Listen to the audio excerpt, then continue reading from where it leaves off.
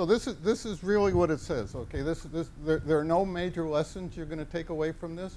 This is a collection of stories of things that happened to me, either personally or that I heard about at the time. I didn't add anything to this. The genesis for this is my grandson, who's going to be apparently the third generation bass in the computer business, asked me what my first computer was. And I think he was a little bit startled when I said the IBM 7094, because that wasn't in his vocabulary. And then a colleague of mine went to the computer museum, and he came back and he says, geez, you know what they used to do? And I said, yeah, I do. And so I put together this talk, and the people at Saturn were kind enough to give me the opportunity to ramble. So I graduated in 1964, California, with a bachelor's degree in mathematics. If you had a bachelor's degree in mathematics, you had two possible directions if you wanted to get a job. One was you could be an actuary, and the other was you could be a computer programmer. At that point, the only computer I'd seen was on television. So, I mean, my hands-on familiarity was not real good. I took a tour. I actually got to see one at some point, but I had no idea what programming was about. And I got a job, and they gave me a little book on Fortran. I mean, really little. And they told me to learn it. And so I wrote this program that was in the back of the book, and I submitted it, and it didn't work. It didn't work because there were some cards you were supposed to stick in the front that weren't in the book, and it didn't work because the book was on Fortran 2 and I was in Fortran 4. Okay. So let me just talk a little bit about the workflow. So you would type up the submissions on cards. You would place a job card, that's the thing that wasn't in the book, in front, and you gave the cards to the operator. This is a picture of, it's actually a Howarth card. So Gregor yesterday talked about Herman Howarth. And he was an employee of the census in 1880. And he realized that if they continued counting people the way they did in 1880, they wouldn't be done by 1890 when they had to do the next census. So he invented a card that looks like this. It was the size of the US dollar. Question? Yeah, I had a question. So this one looks like a typed card. But what about the fill in the bubbles with pencil? I don't know. I only used a punch card. What's that? I only used a punch card. You used the punch one, so I used the Yeah. hand fill in one. That was later. That was later? Okay. When you wrote Fortran, the first 5 columns were a sequence number that you could branch to. It was a label. The 6th column was a continuation. In case you had too much to put on one card, you put a continuation card. Then you had out to 72 was actually content, programming language content. And here you could put what you want. People tended to put sequence numbers and things like that, but it didn't really matter. It was mostly ignored. And you sat down at a machine like this, or you had a professional key puncher who sat down at a machine like this. So the first thing I noticed, the place I worked at had professional key punchers, and the head key puncher had her little finger bent back permanently from holding down the shift key. Okay, so I think these days that would not be tolerated. This was an 026. A little bit later, they came out with a new model, the 029, I think it was. And this was mechanical. The 029 was more electrical. And it was quiet. And so the first kind of feedback they got was put the punch noise back in so that I know when I've actually punched a card.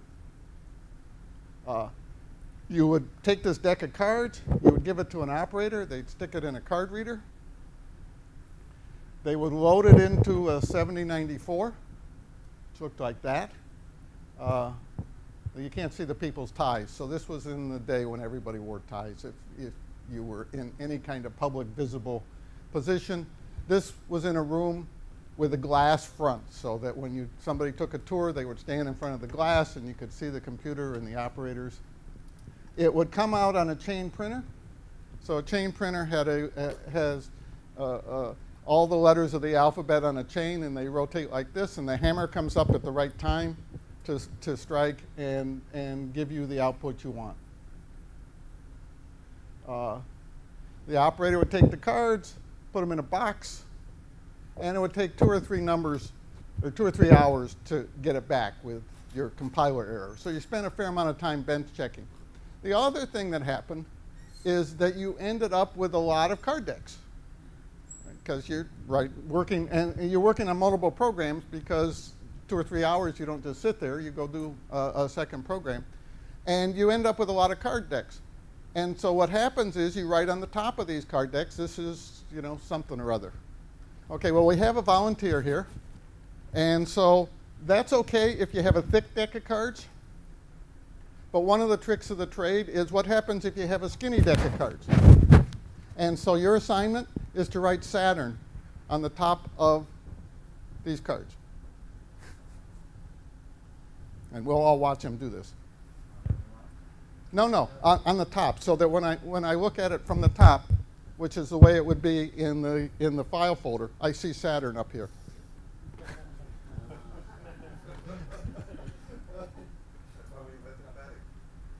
That's why we invented padding. Just add empty cards. Yeah, add empty cards.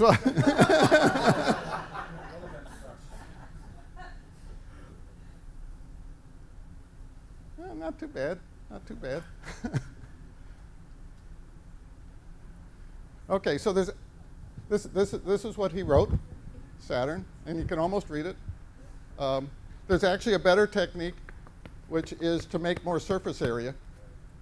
And so if you make more surface area, and then you can write, now if you can write Saturn in big letters. And then when you put it down, it changes the font, but it's legible. So that's a trick from the trade that got lost. It's kind of like you know, telling you the tricks of putting on a shoe on a horse. But that's a major takeaway from this talk.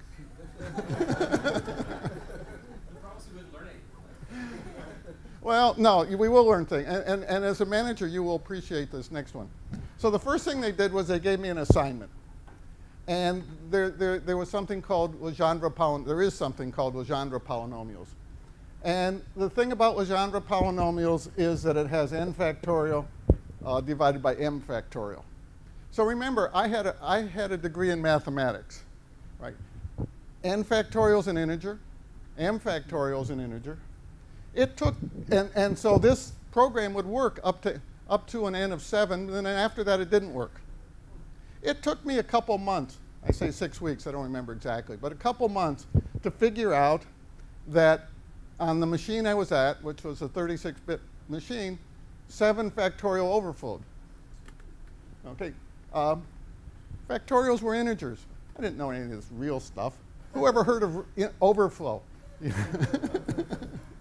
And there are lots of better ways to do this, right? I mean, you could factor this before you compute it. So I mean, you know, it's not that it's not that I, you know, took an appropriate approach. I just took what I thought was right. And so what happened? Well, we were charged by the hour of computer time, which is actually the way the world has turned again. And so I had spent 6 weeks, wasted time, a lot of money, and so we had a meeting. And the meeting was with me, my boss, and my boss's boss. And what was the result? My boss was yelled at for not providing appropriate supervision. It wasn't my fault, it was his fault. I used this for years. It's never your fault, it's your manager's fault. And so I did this for a couple years, and one of my characteristics is that I have a short attention span, and I get bored easily, which is good in the computer business because it keeps changing, and so there's always something new to stay in the business. So I went off to graduate school, and I went to Purdue, which at the time was one of the few places that offered PhDs in computer science. And Purdue had just constructed a mathematical sciences building. And they had ordered an IBM 360-67 to go in the basement. Okay. Because it's a big machine. What happened? Well, it turns out that the IBM 360-67 was a couple years over, so Purdue canceled their order and ordered a CDC 6600, which is another big machine. Why is this interesting? The mathematical science building was designed to have a 67 in the basement. The building was constructed with an elevator to get the computer to the basement. The new machine was 3 inches bigger. They had to redig the elevator shaft. So these days you complain about it takes me 5 minutes to spin up a virtual machine. Times were different. Okay, so I got an assistantship as a systems programmer in the high energy physics department. And they had a IBM 360-64, which was cheaper. It was only $500,000 instead of $1 million for the machine. And it's what they would call a RISC machine these days. Okay, reduced instruction set computer, which was nice because all of the IBM standard operating systems didn't work, and I got the opportunity to write operating systems, which is where I learned about things like concurrency and so on that still are relevant. Okay, so here's a picture of it. There's a button right here that is the power button. Bring the thing up. You would bring it up. You would type the date and time on the typewriter because the system didn't remember what the date and time was. You would hit carriage return and the system was booting. You know, it took it a minute to boot. So what happened? I learned to boot the machine. I pushed the button. I entered the date and time. I hit carriage return. The lights went out. Bells went off. It turns out there was a power failure at exactly that instance. So I'm sitting there with this $500,000 machine that the lights go out, the bells are ringing. It's my first time. But it really wasn't my fault. I'm sorry? It wasn't even my boss's fault. You had to go way up the chain to the power company, you know, which is close to God in the scheme of things. Okay, so we were card-based. What happens when you use computer cards is that there's a lot of dust in the environment because every time you read it, it scrapes just a little bit off. And so there's a lot of dust in the environment. And IBM, I mean, everybody knew this, and so there was somebody called the preventative maintenance man. And he would come weekly to vacuum out the machine. And you know, that involved taking the front panel off, lying on the ground, wanding it with his vacuum cleaner, and so on. It turns out that the late 60s and early 70s was a rather interesting time in US history. There was a bomb that went off in a University of Wisconsin computer center that killed somebody by some of the anti-war protesters. And so all the other universities put intrusion detections of some sort or another in all their computer centers. So Purdue put a silent button, silent alarm button, underneath the console. The IBM repairman came and says, I can't get the front panel off, I can't do my job. So he unscrewed the silent alarm. So what's the consequence? The silent alarm went off. The IBM repairman is lying there with his wand. And police with sawed-off shotguns are pointing at him. Saying, what are you doing there, fella? I don't know if they had a concept of PTSD in those days. But I'll bet you he was not comfortable coming back.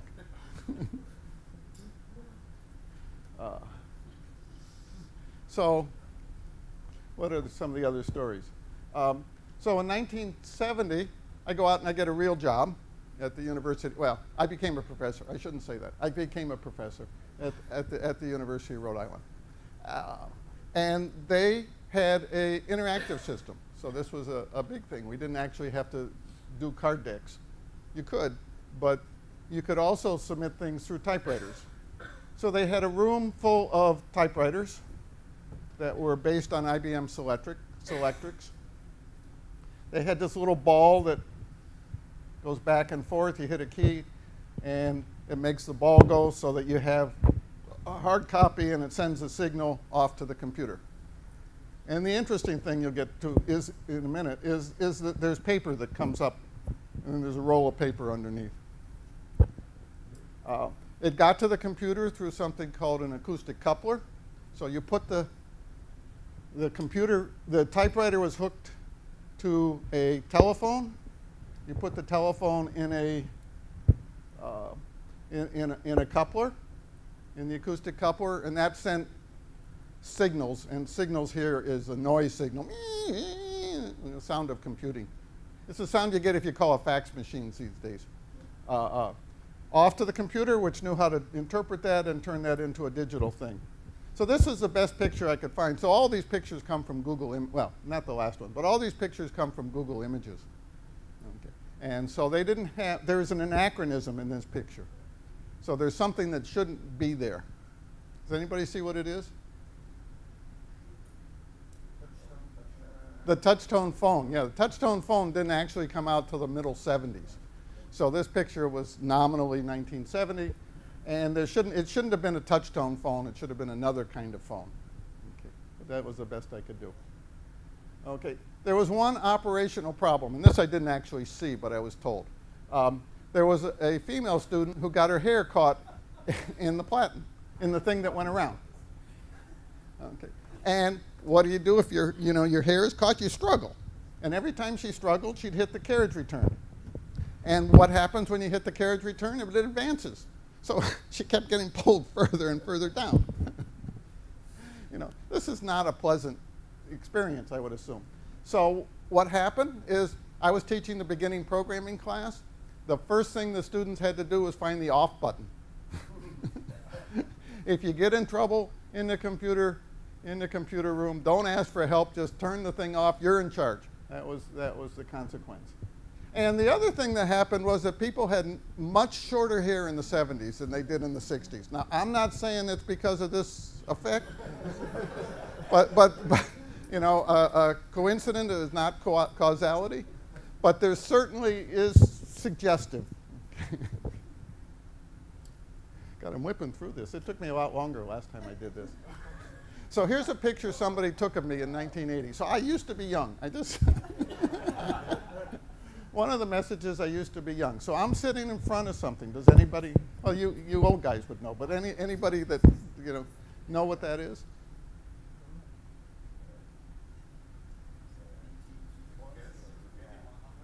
It's a VT220, yeah. Yeah, so this is a digital equipment terminal. It mimicked the IBM card. It had 80 column width. You type characters in it. It also had a direct access kind of mode, so you could put things in the middle of the screen and so on. You couldn't put any kind of visualization, but you could put character kind of visualizations. Okay, what about that? That's a 9-track tape. We still use 9-track tapes, right? Anybody know? I'm told that 9-track tapes are still part of the inventory in IT shops. I don't know. And then this thing, you old guys ought to know this. It's the right ring. So one of the bad things that can happen is that you overwrite what's on the tape. And so the way you protect against that is if this ring is not in, the tape drive will not write. And so if you had something you wanted to protect, you took the right ring out. If you had something you didn't want to protect, you really intended to write over it, you could put it back in. One of the experiences I had as a graduate student was that the system told me, "Are you sure you want to write on this tape?" I said, "Sure." Right? Is this okay? I mean, it's just like hitting the OK button when somebody gives you all this legal stuff. It was some graduate student's data that was, critical to his thesis. So I never owned up to, until now, I never owned up to destroying his data. But I assume he reproduced it and graduated.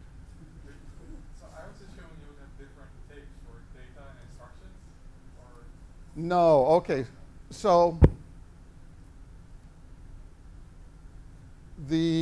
no. So you're thinking about paper tapes, probably. How long that sort of, I was not around in the early 80s. Okay, so I mean, one of the things you learn somewhere in your computer science curriculum is that everything's a number. Instructions are encoded as numbers and data is coded as numbers. And as far as the tape is concerned, you just write numbers to it. It's when you read it back in, question is how you interpret it.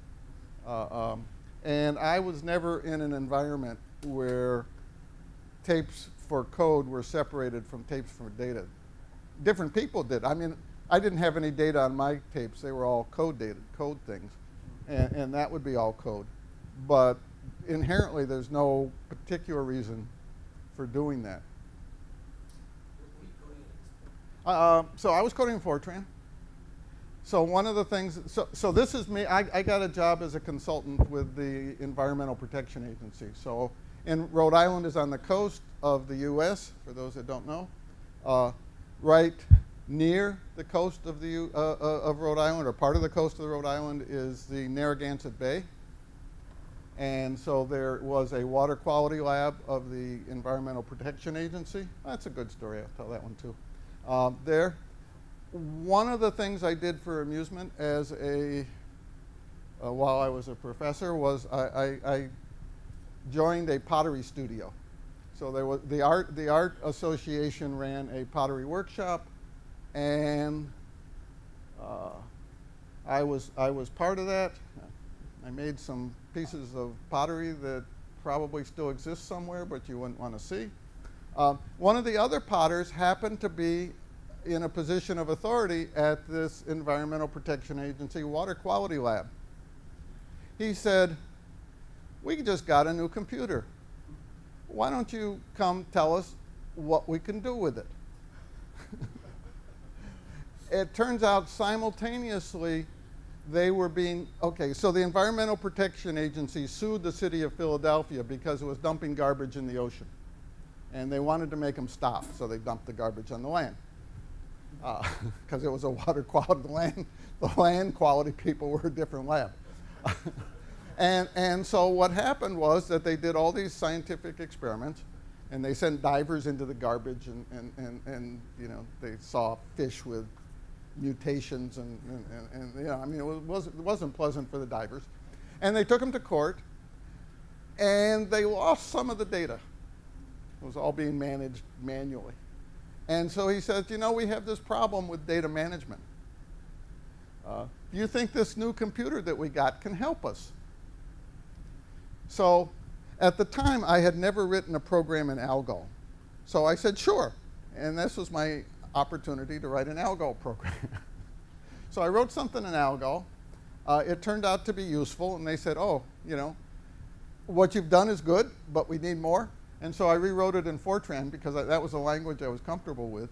I built a system that survived so it survived for about 10 years until they got Oracle and a bigger computer. So there were several bigger computers along the way.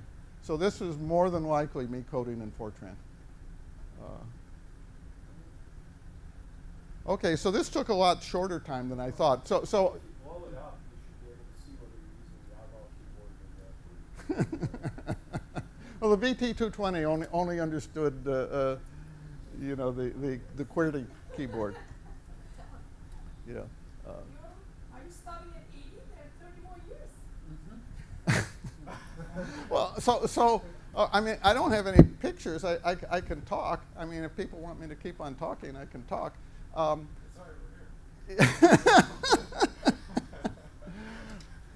So, what happened in 1986, so 1986 I graduated to be chairman of the department. And it didn't take me very long to realize that that was not something I wanted to do for the rest of my life. So here I was, you know what, early 40s, chairman of a computer science department. The only career path I could foresee was either being a professor, which turns out to be really boring, actually, or moving up to be dean, which may be not boring, but is certainly not something I would wish on anybody but my enemies. And so it was time for me to find another job. It took me a couple years. But at the same time, they started the Software Engineering Institute, and they were hiring anybody. So I got a job at the Software Engineering Institute. There was another faculty member of the University of Rhode Island that did that. And it was kind of interesting because the other people in my position were from Carnegie Mellon. Carnegie Mellon is one of those places where they take care of the faculty. University of Rhode Island is one of those places where the faculty takes care of themselves. Moving to the SEI, it turns out that having a skill of knowing how to take care of yourself was really very useful. So I resigned my tenured position. I burned my bridges. I go off to Pittsburgh. I move my family. I sell my house. First day at work, there's a sign we're having an all-hands meeting. I said, oh, nice. You know, that's nice of them, you know, when I get there. I get there, and they announced that the director decided to retire over the weekend. So the basis on which I was hired disappeared. Okay, I was hired to do some things relatively similar to what I'd been doing. If I'd been clever in this new position, I would have invented the World Wide Web. But A, I'm not that clever, and B, I wasn't given the opportunity. So somebody else had to do it, is what happened. And so I sort of hung around for a while, and then somebody they got another director, and somebody in the chain of command decided that I should be put to useful kinds of work. And I became a user interface software person. And he took me around to the various hotspots in user interface software for a while. So there's a story there. So this guy's name was Dick Martin, is Dick Martin. And he had been involved in the US Navy and used a lot of experimental software on ships. And one of the projects that he'd been involved with touched on the MIT Media Lab, which was just getting started. So he said, we should go to the Media Lab, and you can find out the interesting things they're doing. So the head of the Media Lab was Nick Negroponte. Can't still be hid. And so he called him up. He said, Nick, this is Dick. When can we come? And you know, we scheduled something. We went off to the Media Lab. We also, on this, not the same tour, but in the same process, we went to Xerox Labs and talked to Stu Card and saw the stuff that was going on there. We went to some place in Texas where they were doing simulations of planes flying through valleys and so on. The Media Lab story is interesting because about 5 years later, he said we should go back to the Media Lab and see what they're doing now. So he calls him up and he says, Nick, this is Dick. And Nick says, we have visitor schedules where we take people on tours on such and such a day. Why don't you sign up for one of those? So we went from being anything you want to, you know, one of a visitor. About 3 years later, he called him up again and said, okay, Nick, this is Dick. And Nick said, who? So the Media Lab got bigger, got more popular, the people's heads got bigger. This is a normal process. And so I went from building user, so the kinds of user interface software that I was building had to do with how the software is structured. So it had to do with the architecture of the overall system. It was something called user interface management systems, which seemed like a good idea at the time, but haven't really proved out. And that got me interested in software architecture. So at the time, there were 2 or 3 domains where software architecture was sort of recognized. Databases had the notion of software architecture. You had the physical layer, the mapping layer, the user layer, I forget the terms anymore. Compilers had notions of software architecture. And the user interface people had notions of software architecture. So I spent a fair amount of time exploring notions of software architecture. And that's what got me into architectural evaluation, because I would go to these places and people would say, my user interface management system is better than your user interface management system. And we would have this sort of contest, you know, to see who could shout louder. That didn't seem like a very principled way to do it. And then I had some conversations with people, or one of whom was Rick Caseman, but another one was a formal methods guy. And so, you know, through this conversation with the formal methods guy kept saying, well, you really need to make it so it doesn't have any errors. And I would say, no, you really have to make it so it's easy to modify, which is what the user interface perspective would be.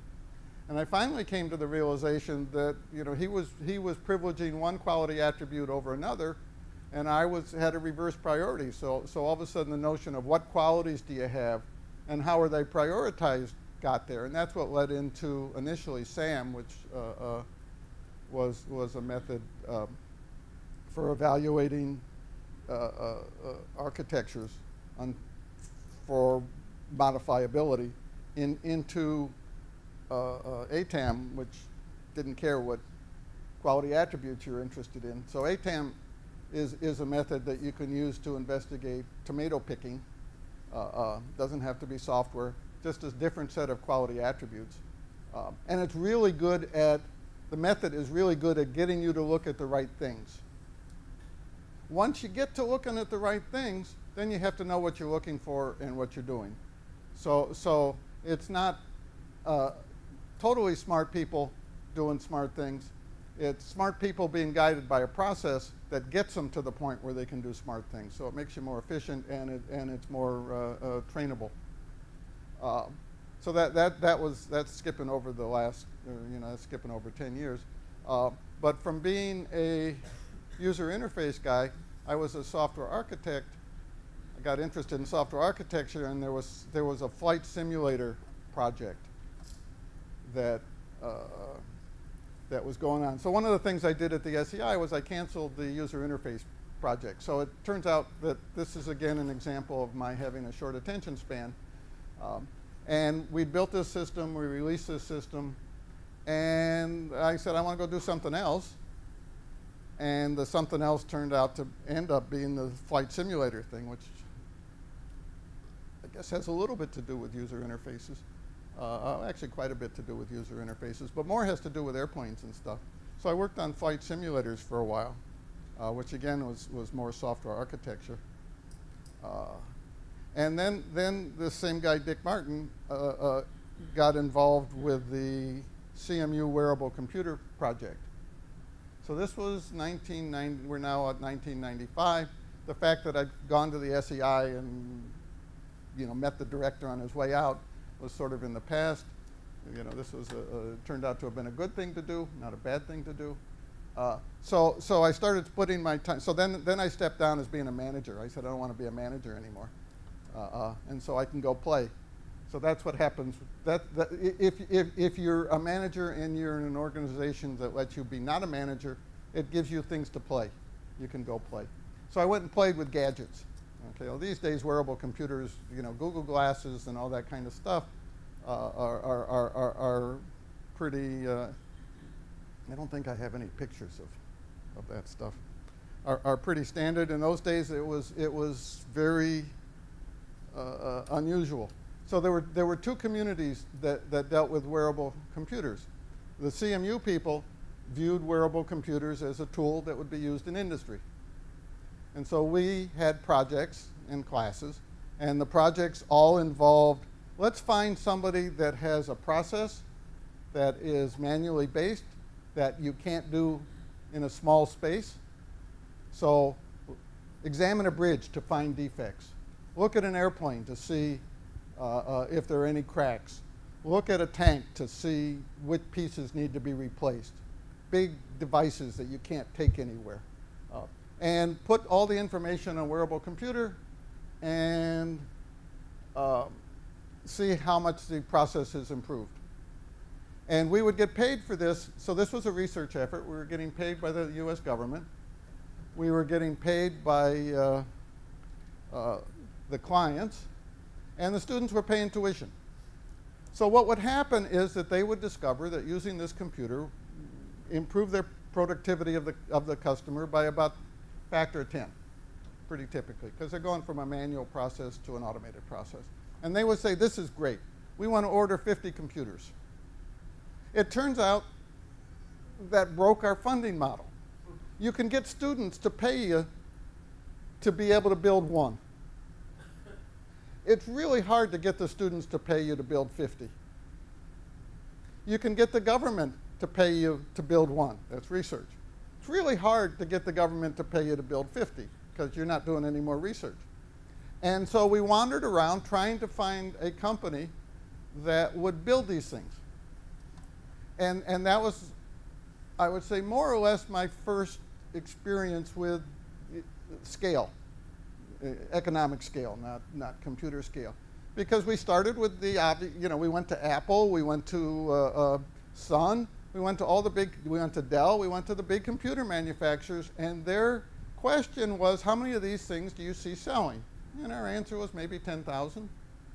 And their response was, we won't invest in something unless it makes a big, significant difference in our bottom line. Well, when you have a $billion company, a significant bottom line is not 10,000 new units. It's got to be 100,000 or maybe 500,000. And so we sort of drifted down the food chain until we found somebody that would make these things. And other people were making them, so the hardware component kind of disappeared off the radar. The software component grew into a company that existed in Pittsburgh. I think it's still in Pittsburgh. It existed in Pittsburgh for 10 years. Recently got bought by Boeing. So it still exists in Pittsburgh, but it's no longer independent. And Dick went off to be one of the principals of that and left CMU. So that from my perspective, that lasted from 1995 more or less to 1998. So what happened in 1998? At that point, we started writing a book on software architecture. And so there was writing a book, there was working on ATAM, there was working on design methods, there was a lot of software. Software architecture turned out to be a fairly rich domain. And so there was a lot of, that kept me busy for a large number of years, more than typical. And then in, what was it? So that kept me busy for a long time. In 2011, I decided I'd had enough of the SEI, and offline we can discuss why that was.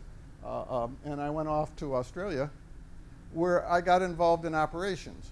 So the group that I went to in Australia had been working on a disaster recovery system. So at the time, I had been an application or a systems programmer, and so disaster recovery was really not on my horizon. You would back things up to one of these tapes that I showed you, and if there was a disaster, you would bring it back. No big deal. It turns out it was a big deal. The other disaster recovery story that I had was sometime in the mid-'70s, I ran into an insurance company that understood that disaster recovery was a big deal. So every night at midnight, they would back up their database to a collection of tapes. They would put it in a car. This car would drive on this was around Boston someplace. This car would drive on a random route for the next 24 hours, after which it would come back, and they would have done it again. So they didn't have a predictable route so that nobody could hijack the car. And they had a backup. They would go back to the previous night at midnight in case of a disaster. So that was my only connection to disaster recovery till I went to Australia. And one of my tasks in Australia was to try and set an agenda for the group there. And I got intrigued with this whole operations question. So disaster recovery is one aspect of operations in the cloud, deployment's another aspect of operations. And that kind of led me into DevOps, which is sort of where I position myself these days. Buy the book. I have to plug the book. that led me to back to Saturn. So one of the stories I tell about Saturn is that when I was at the SEI, Saturn was a chore. Oh God, Saturn's coming, and I have to think about what to say. I have to go, go meet these same people. I'm tired of meeting these people. Blah blah blah. Once I left the SEI, I came to Saturn last year for the first time in about 3 or 4 years, and I enjoyed myself, which was kind of a surprise. So Saturn had changed a lot without me, is kind of what happened. And instead of being an SEI dog and pony show, it's become what it is today, which is really an industry forum. And it's a much more pleasant, at least for me, it's been a much more pleasant kind of place to be than the SEI dog and pony show. So does anybody have any questions? I mean, yeah. Oh, so then the other thing was, I enjoyed myself at Australia, but then my wife says it was time to come back to the U.S. So I've been married a long time. I know when I'm given an order, I should obey. So we moved back to the U.S., and now I'm located in Pittsburgh, near Pittsburgh, Sewickley, if you're a Pittsburgh person, and I come to Saturn. So other kinds of questions? Do people have questions of me? Do people have stories of their own? I mean, I got a lot of time here. We have a lot of time. No one have any stories? Last time I gave this, people were talking about their stories. Does somebody use punch tape? I never dealt with punch tape. Okay, John, tell me a story.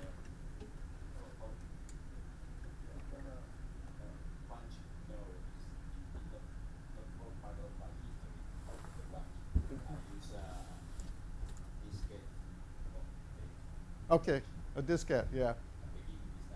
Yeah. So in my experience, the same problem in the 80s are the similar problems in the 2000s. The software architecture problems is continually in this time. So, but there are a lot of new technology, but we need continuous improvement, the methodologies, the integration of the teams, and something like that. Is the problem are the same problems. The context is different. Yeah. So Yeah, the problems on the one hand are the same, and the other they're influenced by the technology you're applying them to. So, I guess for better or worse, I've been exposed and used all of these things. But punch tape was interesting stuff. So it's a paper strip, about an inch or so wide, and if I remember rightly, you could put 5 holes in it across, little round holes. So it was a BCD. Yeah, sort of, with some parity or something like that was going on, and it was the cheap stuff was just paper, and it would rip. And so that was okay if you were a student writing programs that you were going to run once or twice. But used to use a DEC computer where you booted the system off of paper tape, and then from there you could read cards or disk or whatever. But to boot it, you needed the paper tape. And so reading it, you didn't want it to break. So they had this tape that was not plastic, but it was sort of impregnated with some stuff that made it harder to tear. The downside was they also, it had like a little oil film on it. And so if you weren't careful, you wound up with oil stains all over your clothes because you held the stuff in your hands and then you wiped your shirt. And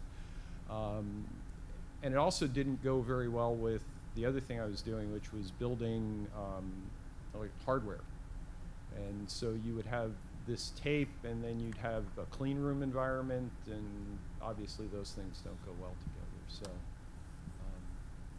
So one of the things you could do with cards, so John talked about paper tape ripping. There were splicing machines, so you could glue them together. One of the things you could do with cards, this sequence of holes here represents a character, right? So this is an encoding. It was BCD at the time, binary coded decimal, which was a 6-bit thing. It later went to an 8-bit thing. And If you wanted to make a small change, what you did was you got a CHAD, which is the thing that got punched out. You put it in here. You duplicated the card. So one of the things a card reader would do was you put a card in and it would duplicate it. You would duplicate the card and it would come out and this column would be empty. And then you could punch what you wanted in there. And so you could edit these things. I once had the head of the systems group at the place that I worked at first. I saw him sit there with a card, and this was machine language, reading the instructions, saying, okay, this is a this instruction followed by a that instruction followed by another instruction. Very impressive that he could read the whole. You know, and so there were a lot of things that you did with the cards that you still do sort of. I mean, you can do binary patches onto source things. I mean, onto binary things. So it's almost the same. Other questions? Yeah.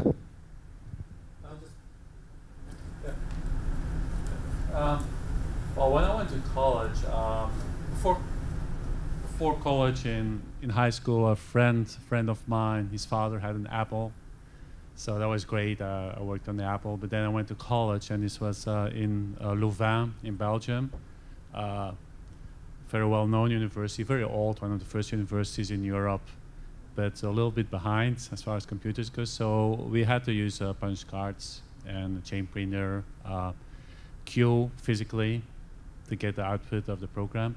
So the interesting thing is, first year in college, programs are kind of small, but then other people, graduate students, they have these very large stacks of cards, which they put in boxes, and then several boxes, shoe boxes, whatever, and then you better hope that they don't fall on the floor, because then that's a major disaster, because there's no clear ordering on those cards. But the interesting thing is, this was a shared computer, and people had to enter credentials. So at the beginning of the job, there's a username on one card, and then the password on the other card. Of course, passwords, if I remember well, you don't have the text printed on the card, but that's kind of moot, because, I mean, the password is there in the holes. Of course, first year in college, you want to do exciting stuff on the computer, but they give you this very limited account. But then people would just stack their boxes all over in the computer rooms, and you would just go have a look at one of the really big stacks, because that must be really powerful accounts, and then you could just borrow a bit of their time. They wouldn't even notice. Right? So I'll get back to you in a minute, but you reminded me of another story. So what happens is that, oops, wrong way. The operator would take the cards out of the box and stick them in the card reader. You had a big box, took more than one hand. So they would take a handful here and a handful here and put it there. One time an operator came to me with 2 handfuls and says, does it go this way or that way?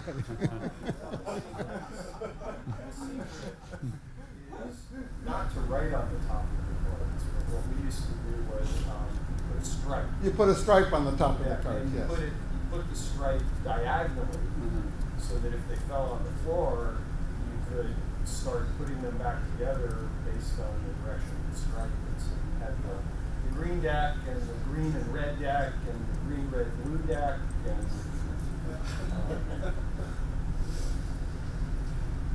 Now where did the card go? There it is. So in theory, that's what these things were for. So there were also card sorting machines, so that you would stick the cards in. They would sort them based on these numbers, and so you'd put them once in where you sorted based on the last number, and then you'd run them through again where you sorted them based on the next number, and that was called terminal digit sorting, which I actually used one time in the database world. Wasn't that an option on the card reader to automatically, or the key punch to automatically add Yes. the sequence? You could automatically, but if you automatically added the sequence, you couldn't stick any cards in the middle. Yes. Yeah, so you tended not to do that. Okay, more stories. Not a story for me, a question. A question, okay. So you mentioned you got into architecture at some point through your history. How has being an architect or doing the process of architecting changed over the years, if at all? less than I would have hoped. So we've developed techniques, we've developed methods, which some of which are quite powerful. The take-up of, I was shocked at one of the talks, where'd you go there? You ask how many people have done a QAW, and almost everybody in the room raised their hand. You know, that's kind of self-selecting, but you still will see requirements that you know, make this fast, make this reliable, without any sort of sense to it. So I would say less than you had hoped. So now what happens is that, at least my view of the world today, is that you actually have tiers of companies.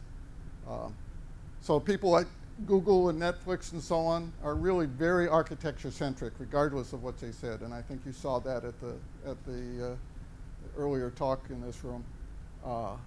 And you look at the Netflix stuff, and they're very architecturally sensitive and very they understand what they're doing.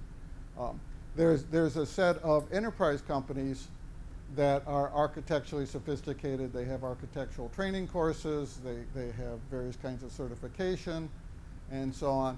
And then there are another set that really have no idea what they're doing.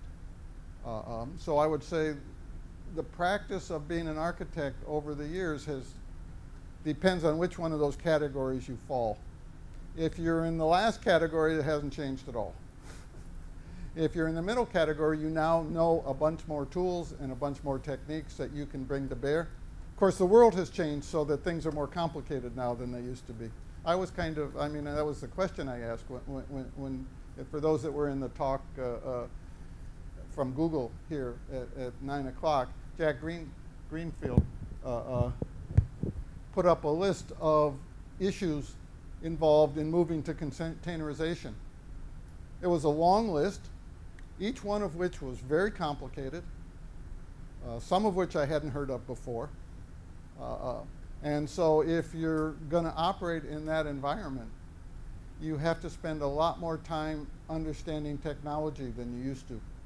Used to be technology was actually the simple part of it. And now I think technology has gotten to be the more complicated part.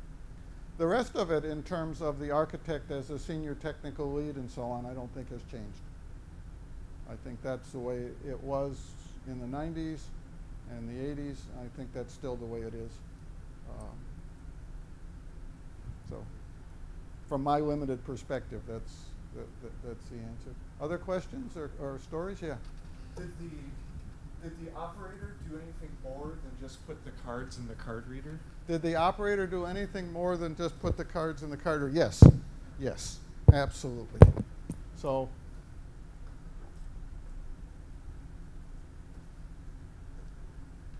the operator put the cards in the card reader. The operator changed these tapes here. Sometimes the cards had required data. The operator would change those tapes. The operator would make sure there was always paper in the printer, would rip the paper off the printer for each job.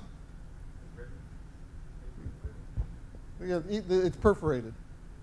And so when the printer broke, the operator would replace the chain. The operator would recognize the fact that something went wrong and call the IBM repairman typically. It was a more sophisticated repairman than the one doing the vacuuming. And the operators typically were in charge of giving tours. So there wasn't much of a notion of system administration in those days. So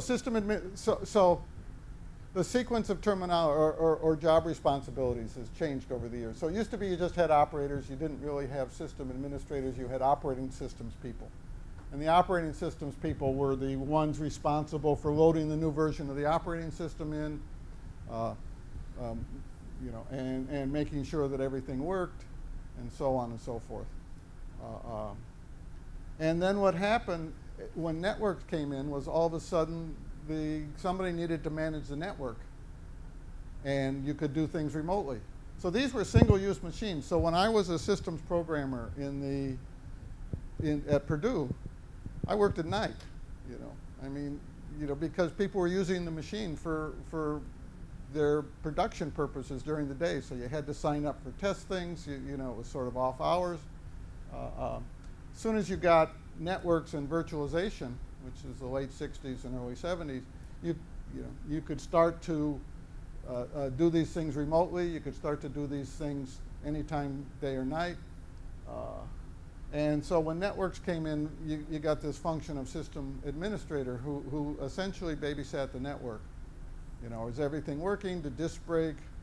And so on. These days, operators are back to where they were originally. So an operator is, I mean, as Jeremy said, the operator is the person that changes the disk when it breaks and make sure all the cables are connected and so on. System administrators depends on your organization whether you still have them or not. In Google, they moved the system administration function off to a separate team. But that gets more complicated too, because let's suppose you have an intruder in your system.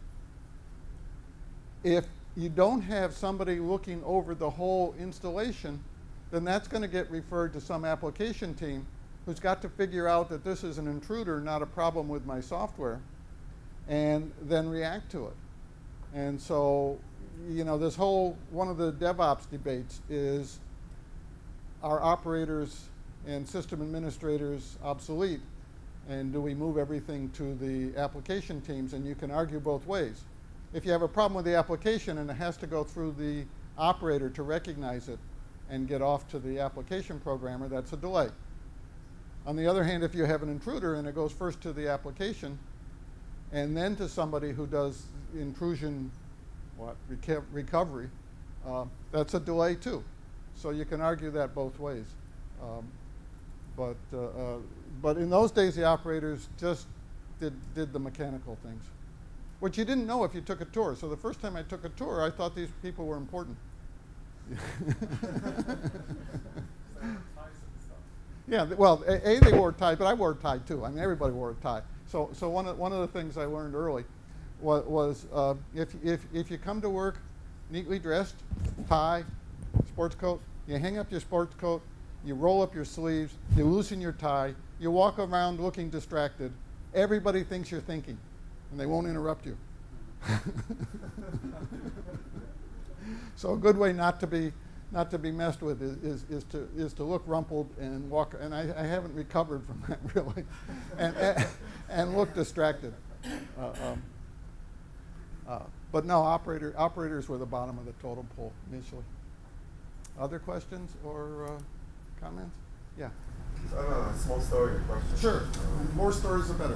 When I went to college, my dad kind of looked up what he had from college to give me.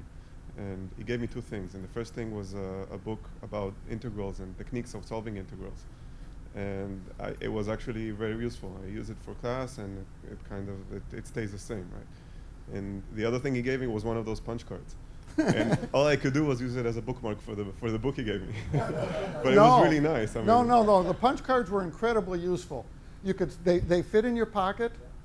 They were great for taking notes. You know, just the right size. And bookmarks. And bookmarks too, yeah. But fundamentally, nothing has replaced the punch card. I use old business cards now to take notes. You know, it's not as good. So it was really interesting to see how the things that we were taught in math haven't changed much, but how things evolved in computer science. So somebody told me that there are 3 million cards left, punch cards, and the Computer Museum has them. And when they use them up, they're all gone. I don't know if this is true or not, but that you know, that's what somebody told me. So okay, so you have. I had a question. Yeah. Have you seen, or from the different things you've seen, areas of software that require more or benefit more of software architecture? Areas of software that benefit more from software architecture. I mean, considering embedded. Web services, the whole range. So when I worked with, so one of the, I didn't mention in my history, but one of the companies that I worked with for a while was Robert Bosch, and they're an automotive supplier. And so I'll tell a story and then I'll get to your question. So if you think about a window lifter, that's a piece of plastic connected to another piece of plastic that makes the window go up and down. $4 max, maybe 10 by the time you build in, markups and stuff. If you think about computerizing it, you want to make it automatically stop when your kid puts their head in the window. And so it's got to recognize the fact that there's an obstacle. Okay, so all of a sudden it's gotten more complicated. It turns out that over time, and so what it does is you set it up so that there's a certain resistance that it recognizes, and it will stop when it hits that resistance. Different rules in the U.S. and Europe, but it's the same concept. Over time, the automobile body warps, and so the amount of resistance that you have in the thing changes, and it has to remember what it took last time. And so you've gone from a $10 piece of plastic, or 2 pieces of plastic, to 50,000 lines of code. And I haven't discussed the fact that Robert Bosch supplies window lifters for Mercedes, for BMW, for Volvo, for virtually every automotive company. And so each one has a slightly different set of user interfaces. Okay, so question, if the driver does something and the passenger does something with the same window, who wins? Okay, you might have different rules. You have an external, I want to close my windows from the internet because I forgot, it started raining. Okay, that's yet another interface. And so, you're talking about 150,000 lines of code now for something that's incredibly conceptually simple. And certainly that's an architectural kind of thing. So I would say that the kinds of systems that don't benefit from architecture are the ones that are small, a couple thousand lines, and I don't know that they exist anymore. You look at the Internet of Things, and yes, it's just a sensor, and the sensor sends its readings, but then it turns out that by the time you add all the other things that it's supposed to do, it gets to be a substantial amount of code, and it needs some sort of middleware in order to navigate the communication and so on and so forth. So my feeling is that the only kind of software that doesn't benefit from architectural perspective is the kind of software you can keep in your head about what it is, and that's, I don't know, 10,000 lines of code, or maybe 20,000 if you're really smart.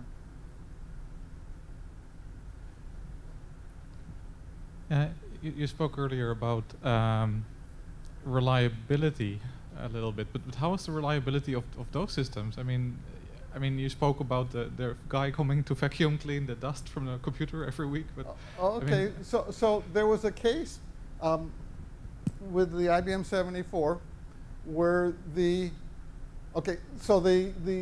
word representation for floating point numbers had a sign bit. There was a case where the sign bit was erratically wrong. Okay, it was hardware. And so it would occasionally give you the wrong numbers, but not repeatedly. Okay, so that took a long time to figure out. These things are. There was another case where the fans broke, and the core memory, the memory inside was core. It melted. Okay, it didn't take long to figure out, but it took a long time to fix. So I would say these things were not particularly reliable.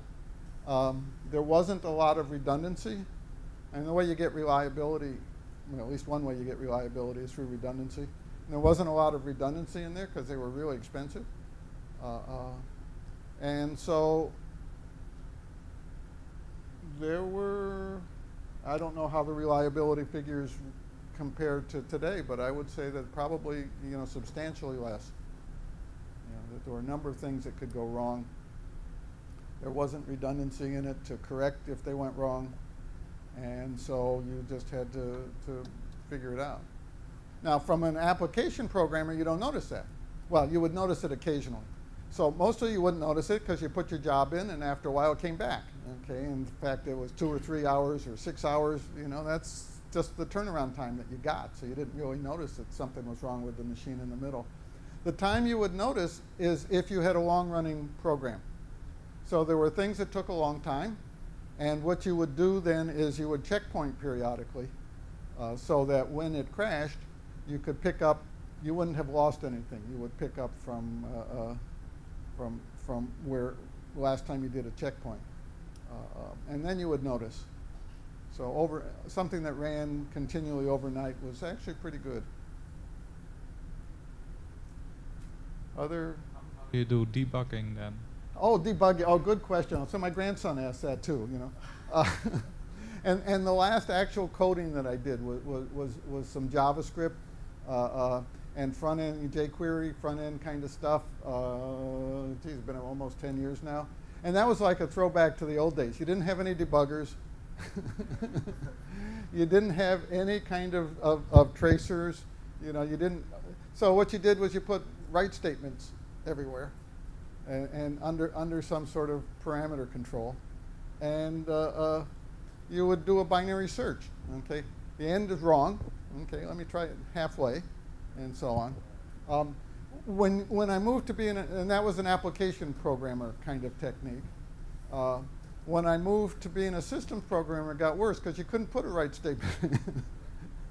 And so what you would do is you would take core dumps and track through the various, so a core dump is, here's everything that's in memory, some of which are data, some of which are instructions. Here's where the thing broke. I had an erroneous error. And you would track through, okay, how did it get to that state? So debugging was, at that point, fun. It was puzzle solving. The most interesting, and so what we would do in the operating system world is you would test for certain error conditions, and you would do a branch star, a one instruction loop. And it would freeze the machine. So you don't see it so much on this machine, but when I get to the 7094, the 36044, it had a limited number of lights here. So if all the lights in a certain place went on, that was because you had put it into this infinite loop. And then you would you'd write down the place where it was, you would take a core dump. And the most interesting aspect of that was we had a problem. We put in I couldn't debug it. I put in a test for an error condition. And then I went off to Rhode Island. About a year later, somebody called me up and said, you know, that test worked. We found the error condition, and it was based on the fact that a disk was getting full. They had replaced the old disk with a new disk, so it took it a year for that actually to trigger again. But that was the technique for the really hard problems. Yeah, so all this stuff, you know, debuggers and tracers and logs and log analysis, all crutches. Necessary. We used to fill memory with a pattern. Yeah. With hex. Dead beef, DEF. So it was very obvious at the beginning, and then you wrote your program, and when you did the core dump, you could see what memory had been touched or not by what still had dead beef in it. So what John just said was you would preload memory with a known pattern, and then as the program ran, the places that weren't touched weren't affected by that known pattern, so that you could find out, you know, it helped trace. So there were a bunch of techniques. There were tools that actually would go through core dumps and give you more of a formatted look at memory and so on. But you get these stacks of paper. And so when I went to Rhode Island, one of the things I did was I put some, I was doing some performance analysis for research purposes, and I put some code in the production system. And the system would crash every once in a while. Nothing to do with me. And they would bring me a core dump, and I would let it sit on my desk for about 3 hours, and then I would go back and say, no, that's not what I did. This was an IBM problem. That seemed pretty effective. That's another thing that happened, is it's not my problem. You know, so I talked about it's not my fault. You can also say it's not my problem. And Last night, somebody was telling me about well, liability with the Internet of Things, and so if you order all your pieces from the same company, up to and including the analysis program, something goes wrong, that company is responsible. IBM in the early days and other companies now. If you order it from other companies, which is going to be cheaper, then you get into a long period of it's not my problem, it's somebody else's problem. And you have to kind of have techniques to manage that. So this isn't quite what I envisioned, but other questions or stories or whatever? There's, as an architect, I mean, many people would argue that like in yesterday's talk, Gregor's talk, you have to be able to ride the elevator, ideally all the way down to where the code lives. So you should to be able to sit together with a developer, do some pair coding, for example, you need to be fluent in a language. You need to be familiar with the technologies. At any sizable company, there might be lots of technologies involved. People might introduce technologies often, new things. How do you feel about that balance? And how realistic is it to expect from an architect to be intimately familiar with all the technologies used, the languages used, the code bases played? Okay, so there are two questions in that. One is we have the architect riding the elevator. That's a new phenomenon as large organizations have adopted sort of architectural principles. So large organizations, as Gregor said, have realized that they have become software companies and that software is the enabler. And so the software people are actually viewed much more positively in large companies than they used to be. So that's one part of your question. Second part of your question, it has to do with hands-on familiarity with technology. And so the architect is the head of a team. Okay, nobody's good at everything, except me, of course. And so what you need to recognize are your limits. And so are your limits. What are you not good at? And so if somebody is working on a particular technology that you're not familiar with, you need to say that, find somebody in your team that can deal with that particular problem. You know, so I mean, you hear these discussions about architects ought to do coding and this, that, and the other thing. And my perspective is that architects ought to have respect. People ought to respect them. If they respect them, then, you know, and they know their limits, then they will have people on the team to compensate. When I was putting together teams, I would always find somebody that was anal retentive. Okay, why? Because I tend to think in big pictures and I tend to make mistakes. And I need somebody to keep me honest. By the end of the project, I would hate them. But they served a useful role, you know, because they would always say, why are you doing this? Why are you doing this? Why don't you do this? You know, and that's good. That's good. I mean, again, it makes you hate them at the end, but because they're a pain. But that's a useful thing. So that me recognizing one of my limits. But other people have other kinds of limits, and they need to be able to recognize them and compensate for it. So that's true about the technology. That's true about the people management. That's true about every aspect of being an architect.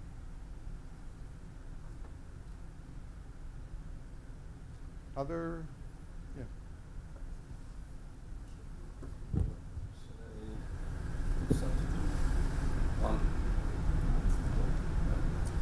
Okay, so the question is, you mentioned kind of the origin of ATOM method, how it came to play, and I'm interested in your view into the future of this ATOM method, this methodology that was developed by SAI and you in particular. So what's the future of the methodologies developed by SAI? So somebody recently invited me to come talk about ATAM then and now. And I said, you got to be kidding. You know, I haven't been interested in ATAM in at least 10 years. I have no idea. But in general, there are two things that happen to things like methods and practices. They either get absorbed into the community, and you know, that seems to be what's happened to QAW. Other people pick them up, they improve them, they talk about them, they say this has worked for us, and you know, there's an evolution, or they got forgotten. Okay. ATAM, as initially conceived, was pretty heavyweight. There's been a fair amount of work in terms of various people having lighter weight versions of ATAM, distributed ATAM, you know, localized special things. The idea that you need to review a architecture, I think, is central. You know, if you create an artifact, you ought to review it. Okay, an architecture is an artifact. And Jeremy was saying, you know, at Google and code does not go into production until it gets reviewed. So the idea of reviewing things is central. How do you review an architecture? Well, what's the purpose of an architecture? If you believe, as I do, that the purpose of the architecture is to control the various quality elements, then that's what you're going to review for.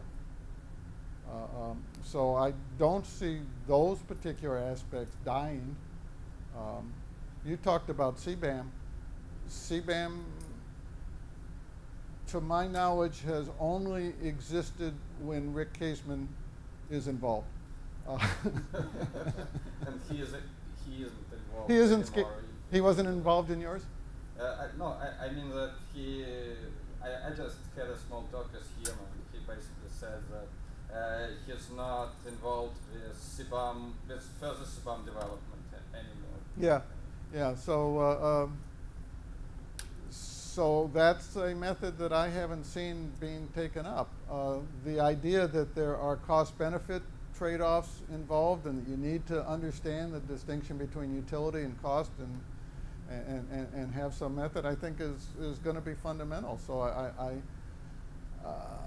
I see that those concepts enduring. I'm not sure the methods per se will endure. I guess that's my general answer, is that the concepts that are embodied in those methods should endure.